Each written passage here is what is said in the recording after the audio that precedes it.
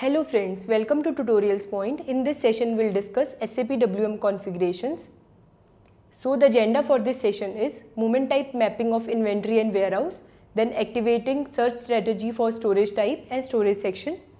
So let's do all these things practically.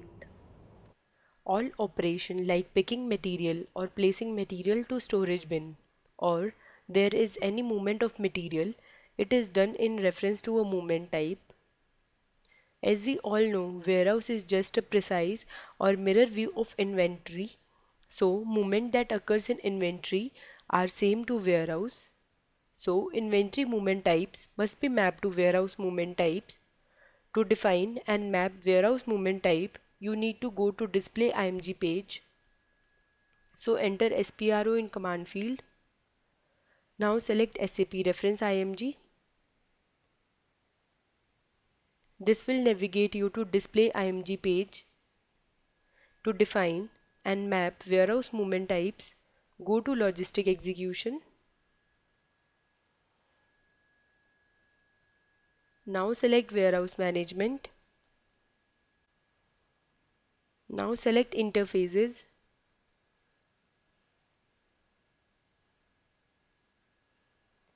Now select inventory management.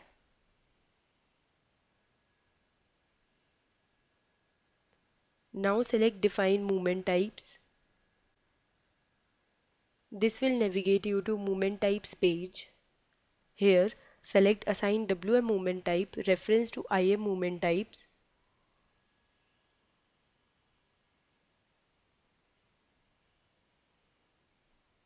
Here you can see that IM movement types are mapped to WM movement types. Suppose if you will consider a case like in 101, that is GR for sales order is mapped to 101 of warehouse management. You can change these reference movement types as well. So for demo, I'll just change an entry.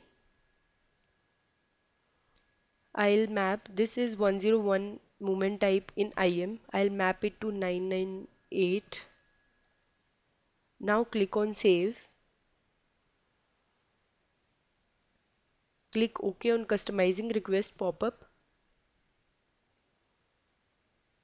Your IM movement type is now mapped to warehouse movement type.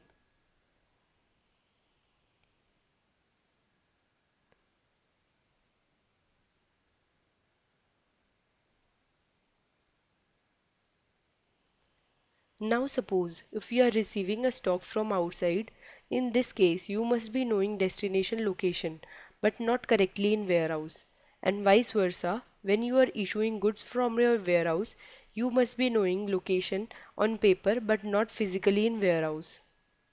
So to resolve this issue we have defined picking and put away strategies for each storage type and warehouse. Once on-paper location of warehouse is known, it will search for storage type, then it will search for storage section and bin in the hierarchy level. So we need to activate these strategies at each level for your warehouse. Now first strategy that needs to be activated is storage type. So to activate storage type search, go to logistic execution. Select warehouse management. Now select strategies. Now select activate storage type search. Now first icon is storage type indicator define. Here you need to define your warehouse number and storage type. Click on define. To make a new entry of your warehouse, click on new entries icon. Here you need to enter your warehouse number and storage type. I am entering test data here.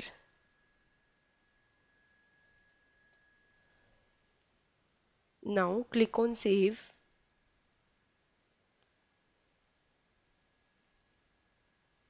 Click OK and customizing request pop-up. A entry for your warehouse and storage type is now defined.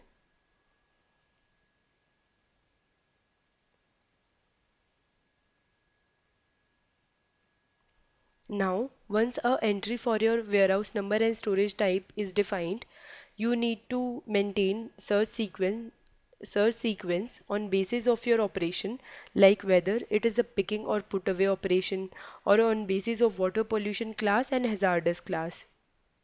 So to maintain this, click on determine search sequence. This will navigate you to storage type search sequence table. Here you need to enter your warehouse number. You need to enter your operation, like whether picking is allowed or put away is allowed for this warehouse. You need to enter water pollution class, which means the extent to which material can pollute water. Here in storage class, you need to enter whether your material is hazardous one or it is a normal material. Here you need to enter your storage type. To make a new entry, click on new entries icon. So I am entering test data here. Operation I'll take as E, that stands for put away. Storage class not required. Storage type indicator is 9679. Water pollution class 0.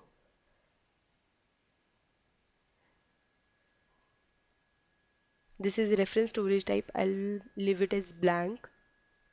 Then next is, this is my first storage type. I'll enter my storage type here. Now click on save once all details are entered.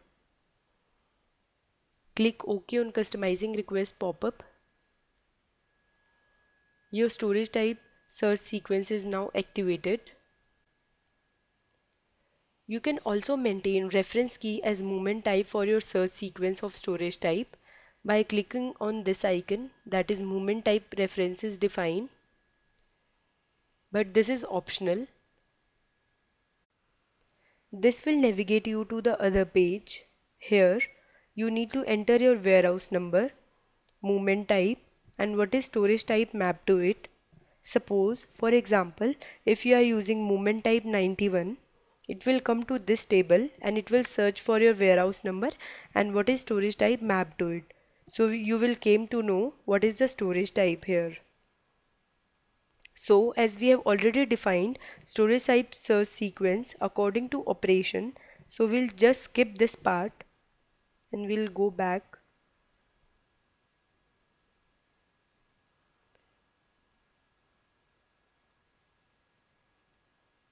Now once you got to know about storage type for picking or put away, you need to find storage section. So second strategy is to activate storage section. So to activate storage section search, go to logistic execution. Select warehouse management. Select strategies. Select activate storage section search. This will navigate you to storage section search page. Here you need to make an entry for your storage section first. So click on define icon. To make a new entry, click on new entries icon. Here you need to enter your warehouse number and storage section. I am entering test data here.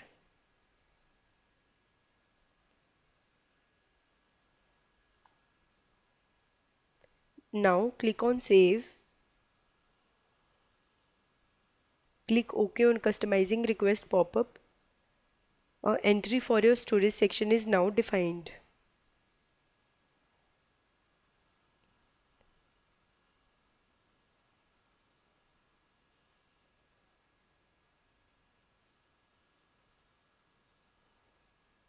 Like in storage type we have defined search sequence, in similar way we will define it for storage section as well. So click on determine search sequence. Here you need to enter your warehouse number, storage type, what is your storage class, whether it is a hazardous material or it is a normal material. Now water pollution class is the extent to which material can pollute water, and what is the storage section. To make a new entry of your warehouse, click on new entries icon. So I'm entering test data here.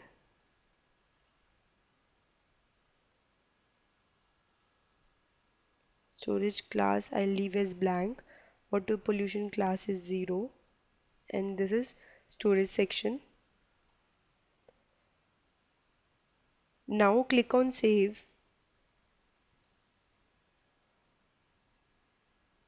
Click OK on customizing request pop-up.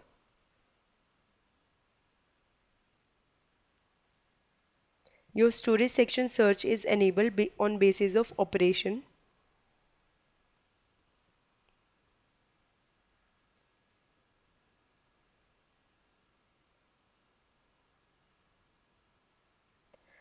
Now, in some cases you do not want to search your storage section. You just directly want to search for your storage bin. So you can disable this feature of searching for storage section. So to disable this feature, click on Activate Storage Section check.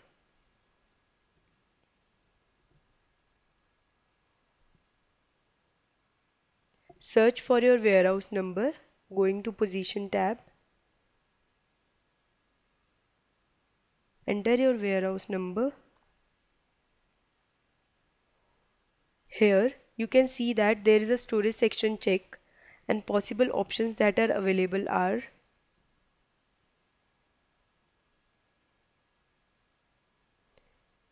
blank indicates like no storage section determination or check. X means it will search for storage section and then it will check for storage bin, and Y means it will just search for storage section and it will not search for storage bin. So I'll enter as X, and this is for hazardous material check, so I'll leave it as blank. Once the entry is maintained, click on save. Click OK on customizing request pop-up. So storage section check is activated now. Now once you got to know your storage type and storage section, next is the storage bin that can be easily searched on basis of number. So in this session we learned how to map IM and WM movement types and how to activate search sequence for storage type and storage section. And in next session we will see how to define put away strategies for warehouse.